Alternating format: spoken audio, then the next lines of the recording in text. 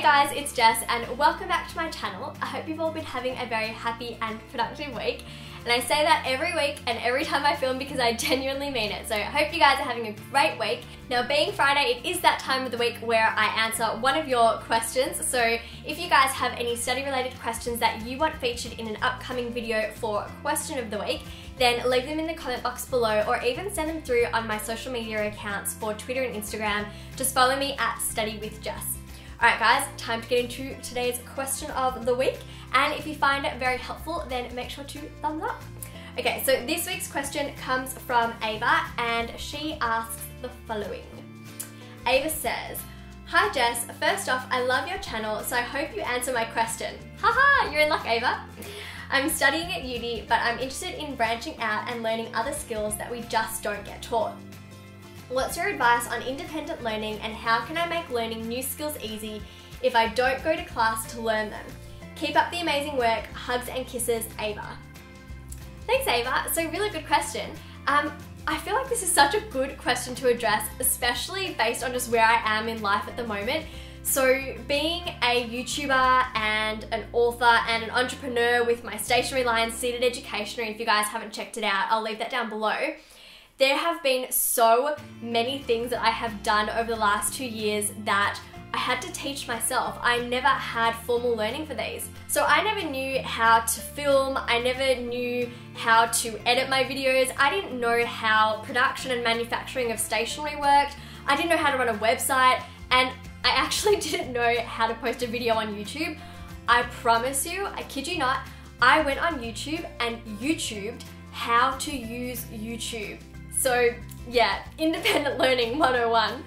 I honestly think it's so important though that we're constantly pushing ourselves and challenging ourselves to learn new skills and just grow as individuals. So if something interests you and you're not learning it at school or college, then absolutely go out there and be self-taught, learn. Independent learning is so fantastic, it's so empowering. And I feel like in this day and age, we are so fortunate because we have all the information we could ever need and want right at our fingertips. So all we have to do is go online and everything is there. We can access anything that we want. We can learn so many new skills and we're not restricted anymore by where we live or what our financial situations are or what school we go to or how old we are. It's so awesome. So I definitely wanted to share with you a couple of different tips for learning new skills really quickly or easily, and also how I've been learning new skills as well.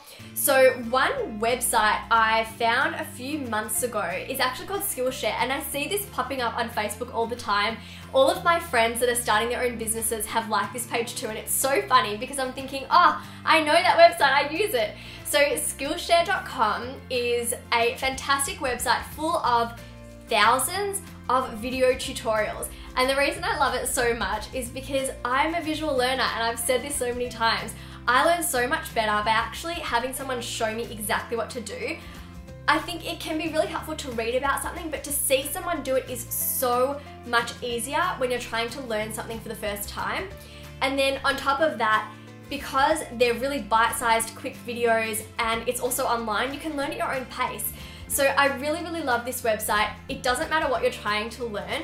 You can learn things from knitting a blanket to yoga videos to how to use Instagram, how to edit your videos on YouTube, how to use Final Cut Pro.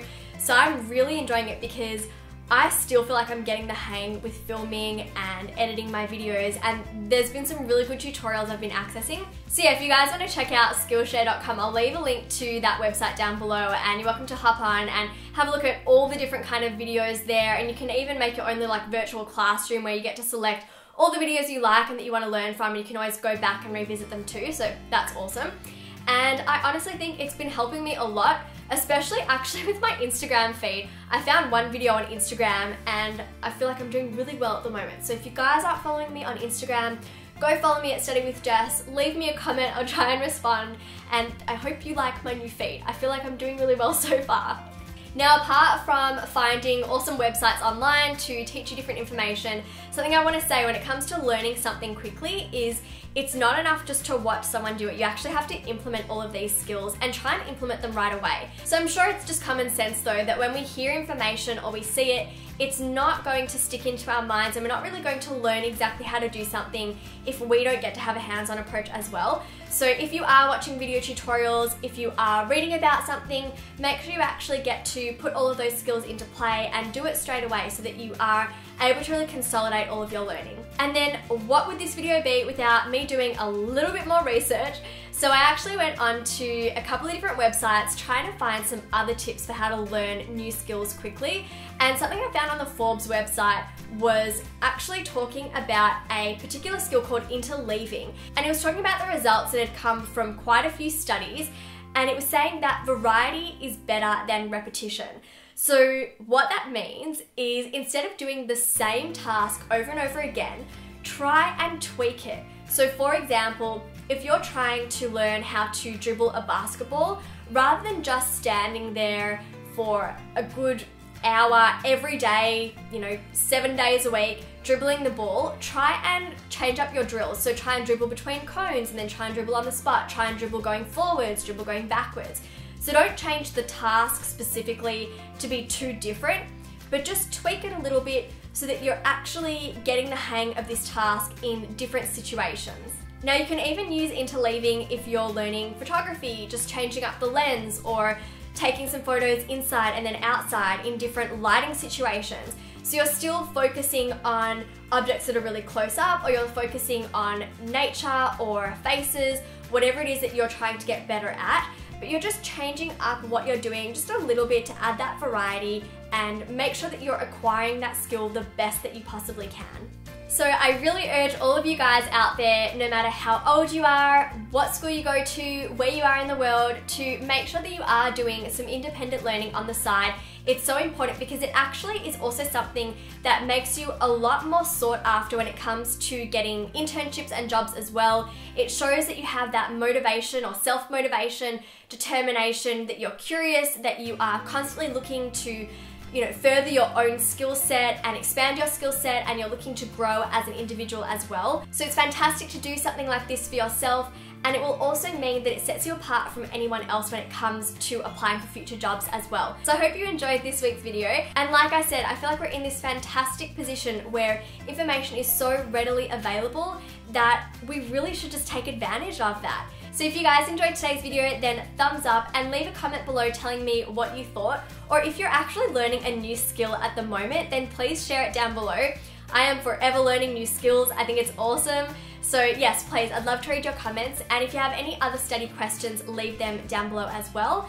And you can check out some previous videos up there, and also my study skills book by checking the link in the description box. And I'll also leave a link to Skillshare, the website that I've been using recently. That'll also be in the description box too. Okay guys, have a very happy and productive weekend, and I'll see you on Monday for some yummy, healthy study snacks. Woohoo! Brain food, yes, see you Monday. Okay, I'll see you guys in a couple of days. Bye!